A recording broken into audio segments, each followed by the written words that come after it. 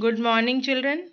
Today we will do 8th lesson of your literature book, The Spider and the Fly.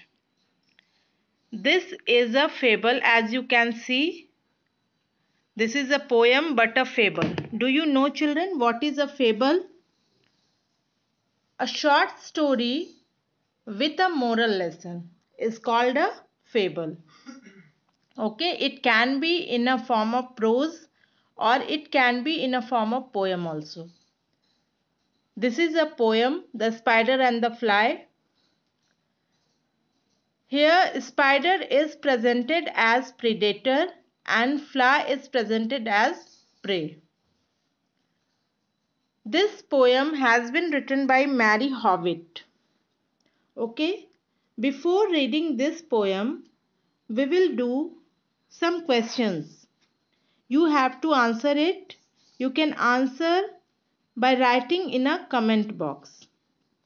Look up the meaning of the word flatter in a dictionary. Children, do you know what is the meaning of flatter? Do you know that? Flatter means fake praise. Means you don't mean the word what you are saying in praising others. Fake praise. Jhuti prashansa. That is called flatter. Have you ever flattered anyone? Why did you do that? What was its effect on the listener? You have to give the answer of this question, children. But in my opinion, we all have flattered to our parents for some toys, dresses, to do something as we want. And what was its effect? The listener always feels good. Third number is, imagine that you have two friends. One keeps on praising you endlessly, always praising you. Always tells good thing about you, that you are intelligent, beautiful and clever. But the other friend often points out your mistakes and asks you to improve. Which of the two friends would you like or trust more and why? Children, this answer also you have to give through comment box. And I know that the second answer should be right. But the reality is other than the answer. Why, children? Because in reality, you know that we will like that one, that friend who keeps on praising us endlessly. Not that one who points out our mistakes. Okay? But you can give your opinion through comment box. Okay, let's start the poem now. Here is a poem. The spider wants to flatter a fly to entrap the fly. Will you walk into my parlor? Said the spider to the fly. It is the prettiest little parlor that ever you did spy. The way into my parlor is up a winding stair, and I have many pretty things to show when you are there. Oh, no, no, said the little fly, to ask me in is vain, for who goes up your winding stair can never come down again. This is the first stanza, children. You can see that spider is calling the fly and inviting the fly to his parlor. Parlor means the web. Spider's house. Here, spider's house is being compared with parlor. It means metaphor is in this line. And he is trying to attract the fly by saying that you can come into my parlor through a winding stair. There is a winding stair there through which you can come here, but the fly is quite wise. She is saying no, no. Here you can see, children, that no, no is coming 2 times. Why? To emphasize. To emphasize the sentence, we can repeat one word again and again. You can see again here, will you rest upon my bed? I'm sure you must be weary, dear, with soaring up so high. When the fly refuses to come into the parlor, he changes his tactic, spider. And then spider says that I am sure you must be weary, means you must be tired by going up so high. Will you rest upon my little bed? Come and rest upon my little bed. He is asking, will you rest upon my little bed? Said the spider to the fly, there are pretty curtains drawn around. There are beautiful curtains. The sheets are fine and thin. And sheets are also fine. And if you like to rest a while, I'll snugly tuck you in. If you want to rest, I will invite you. I will welcome you. Oh, no, no, said the little fly, for I have often heard it said, they never, never wake again who sleep upon your bed. Then again the fly is refusing here by saying that I know that those who slept on your bed can never wake again. That's why I won't come there. Again in third stanza, the cunning spider said the cunning spider to the fly, dear friend, what shall I do to prove the warm affection I have always felt for you? I have within my pantry a good store of all that's nice. I'm sure you are very welcome. Will you please to take a slice? Oh, no, no, said the little fly, kind sir, that cannot be. I've heard what's in your pantry and I do not wish to see. Again the spider told the fly that please come to my pantry. Now he is comparing his web with pantry.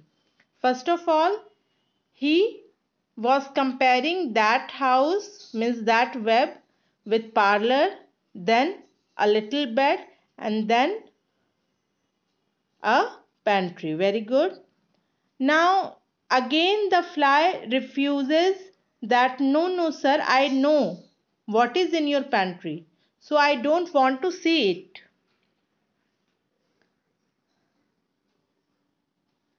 Now children, what happened?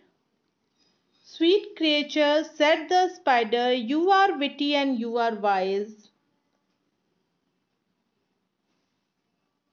How handsome are your gauzy wings, how brilliant are your eyes. Now what he did? He started praising the fly. He started flattering. You can see here the poem is not so visible, but I am trying to read it. Look, little looking glass upon my parlor shelf. Step in one moment, dear, you shall behold yourself. Thank you, gentle sir, she said, for what you are pleased to say. You good morning. I am bidding good morning. Now I'll call another day. Okay. Now what happened? The spider is started praising the fly by saying that you are so beautiful and your gauzy wings are very handsome. Your eyes are so brilliant. You can come on my parlor and see yourself in the looking glass. How beautiful you are. You shall behold yourself. Then, after saying all that, the spider turned round about and went into his den. Why? Why he went into his den? Because he here knew that the fly would definitely come. For well he knew the silly fly would soon be back again. Then what he did? He wove a subtle web in a little corner sly. Subtle web means that type of web from where no one can go out. And set his table ready to dine upon the fly. Not dine with the fly, dine upon the fly. Means he wanted to eat the fly. Not he wanted to eat with the fly. Then he came out to his door again and merrily did sing. And after doing all these arrangements, what he did? He came out to his door and happily he started singing. Come hither, hither, pretty fly with the pearl and silver wing. Your robes are green, and robes means dress. Your robes are green and purple. There's a crest upon your head. Crest means crown. Your eyes are like the diamond bright, but mine are dull as lead. He is self-depreciating himself, children, just to attract the fly. By praising the fly and self-depreciating. Means अपनी बुराई खुद कर रहा है और उसकी प्रशंसा कर रहा है. Alas, alas, how very soon this silly little fly, hearing his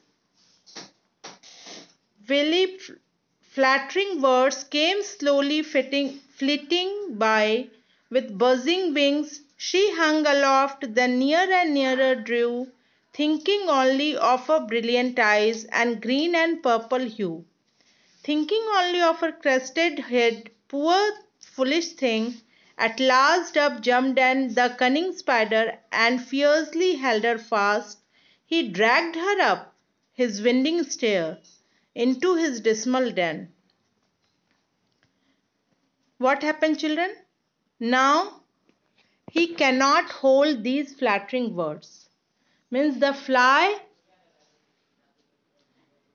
get trapped in these flattering words of spider, and the fly came near to the spider. Then what happened?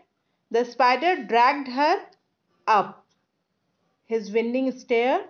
उसने खींच लिया उसे within his little parlor, within his web. But she never came out again. But from this parlor, she never came out again because he killed the fly. And now, dear little children, who may this story read, to idle, silly, flattering words, I pray you never give heed. Now, the poetess is saying that, children, if you are reading this story, I am saying you, I pray you never give attention to the idle, silly, flattering words.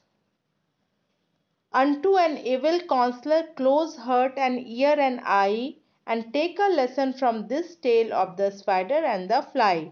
And she is saying that take the lesson, learn something from this story of the spider and the fly, and don't give attention ever to silly flattering words. Always try to recognize between flattering words and real words. Okay, children, this was the poem. We will do exercise in our next video. Hope you like this poem and understood it. If you like it, like my channel, subscribe it, comment on it, share it with your friends, and don't forget to press the bell icon. Thank you.